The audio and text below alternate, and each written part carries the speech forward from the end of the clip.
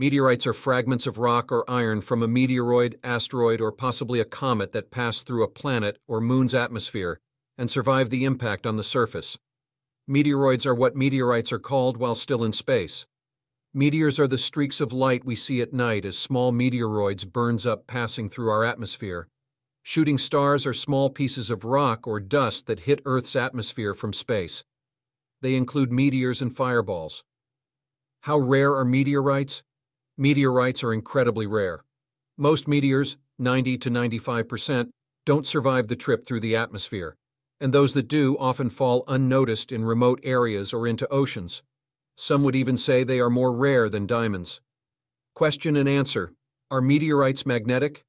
Yes, a majority of meteorites contain a significant amount of iron. If it isn't magnetic, it probably isn't a meteorite.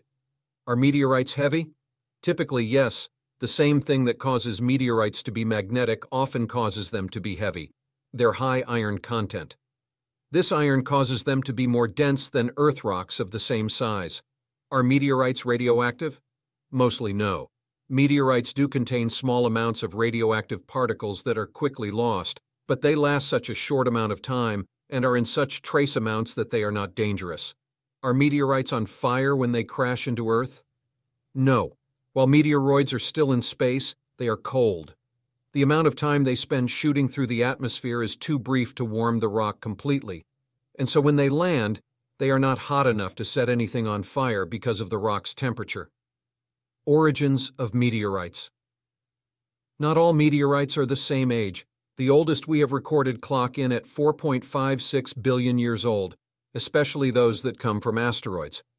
Meteorites from the Moon tend to range from 2.9 to 4.5 billion years old, while those from Mars vary from 200 million to 4.5 billion years old. Types of meteorites. Stony meteorites are the most common type of meteorites. There are 3 subtypes of this group: chondrites, achondrites, and a third, more rare group, planetary achondrites. Chondrites are made of chondrules, which are droplets of melted rock which cooled in microgravity into tiny sphere.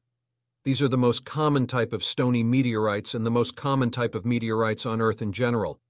Achondrites lack chondrules and form on planetary bodies with a distinct core and crust. They are less common than chondrites. Planetary achondrites are simply achondrites that come from the Moon or Mars. Stony iron meteorites are the rarest of the 3 types of meteorites and contain an equal mixture of silicates and a nickel-iron alloy. There are 2 subgroups: pallasites and mesositerites.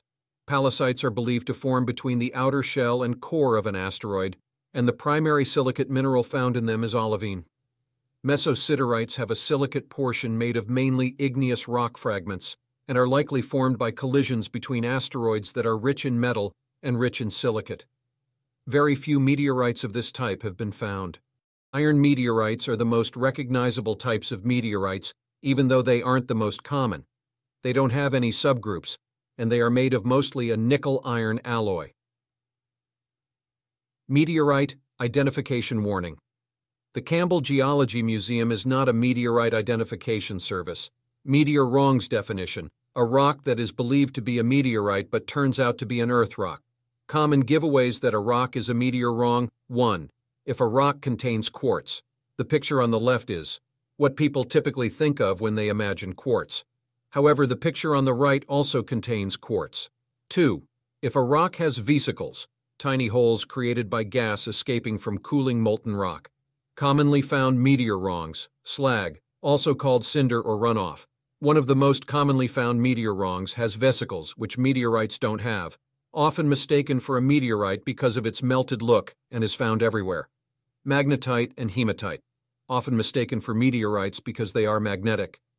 The first picture is magnetite, while the second group of pictures features different kinds of hematite. Dark black rocks, X-basalt.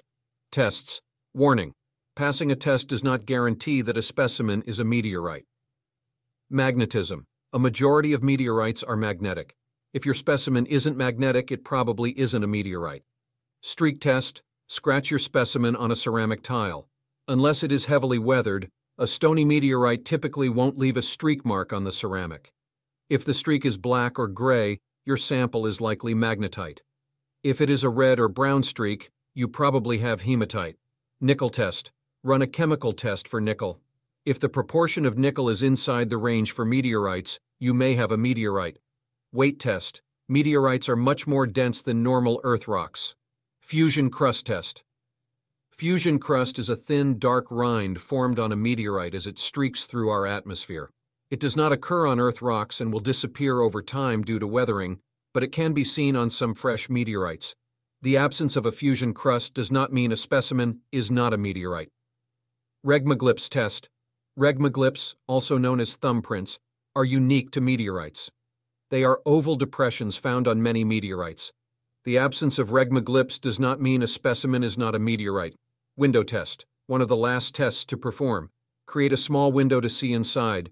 If you can see shiny metal flakes, you may have a meteorite. If the inside does not have shiny metal flakes and instead is plain, you probably don't have a meteorite.